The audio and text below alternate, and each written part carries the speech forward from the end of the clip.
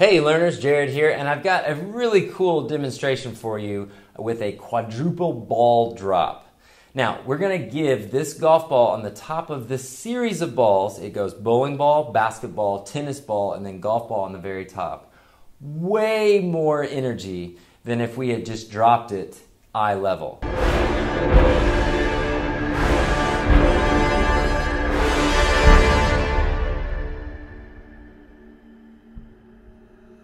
Dropping the balls this way is very difficult to do because you need them to fall straight down, and we failed at this many times. Another teacher helping me out with this, Michael Sanford, almost took a golf ball to the face in our last attempt, and we made that our last attempt. So our best drop, we were able to get the golf ball to go about 21.5 meters per second, which is about 48 miles per hour.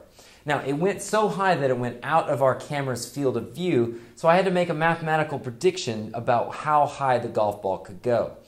And it went about 12.11 meters, which is almost 40 feet in the air.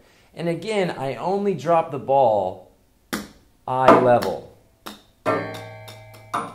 Now, if you want to know how this phenomenon works, you need to go check out this other phenomenon, the Physics Girl. Here's a link to her channel, and here's a link to the video where she does a great explanation about why this golf ball gets so much kinetic energy. Big thanks to her for the inspiration for this. Thanks to my assistant, Michael Sanford, for helping me out.